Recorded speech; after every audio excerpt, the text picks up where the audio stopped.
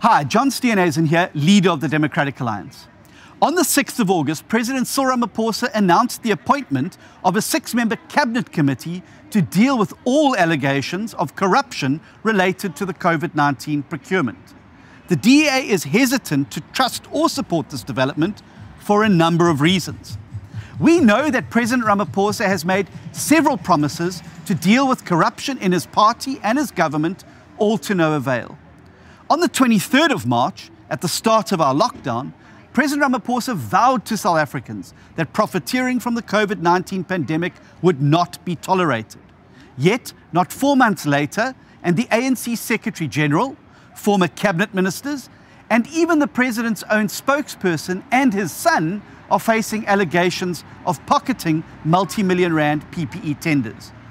All while ordinary South Africans have lost their jobs and gone hungry. You and I both know that dealing with corruption is merely a game to the ANC. When someone is found guilty, they receive a slap on the wrist and immediately move to a party or government position where the ANC hopes that South Africa will soon forget about them.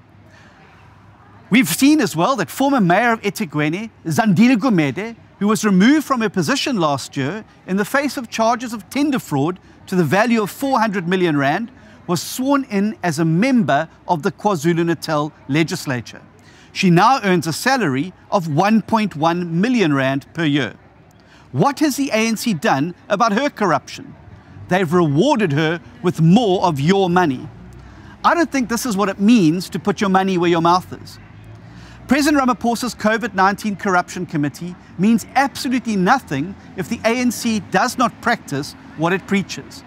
And what makes this committee even more questionable is that it is not independent, but comprised entirely of ANC cabinet ministers. In essence, the ANC is not being investigated, the ANC is investigating itself.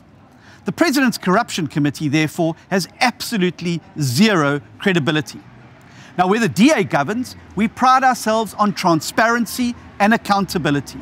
Western Cape Premier Alan Winde and his entire provincial cabinet recently received clean lifestyle audits by an independent firm, Nexus Forensic Services. Western Cape MEC for Finance, David Mania, published the Provincial Procurement Disclosure Report, which highlights in great detail how every cent of taxpayer money has been spent in the province with regards to the COVID-19 PPE procurement. And Ratings Africa recent Municipal Finance Sustainability Index revealed that the Western Cape is the best run province in the country, with the DA-led Mossel Bay municipality being ranked as the best run municipality in the whole of South Africa. The DA takes transparency and accountability seriously. We do not tolerate corruption at all, even if addressing allegations among our own members means sustaining reputational damage.